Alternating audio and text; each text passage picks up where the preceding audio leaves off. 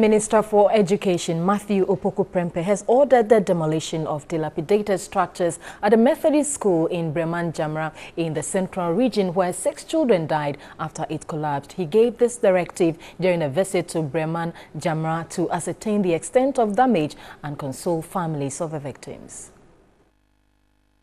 The directive was as a result of the collapse of the school building, which killed 6 pupils with over 60 others being injured.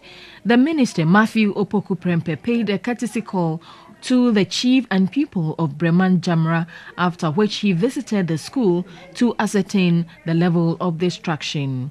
He was worried about the incident and extended government's condolence to the family after donating an undisclosed amount to their bereaved families. I would hope that such tragedies will not happen to take us there. I would hope better times like completion of schools and things that we can celebrate are the ones that will take us to schools and institutions.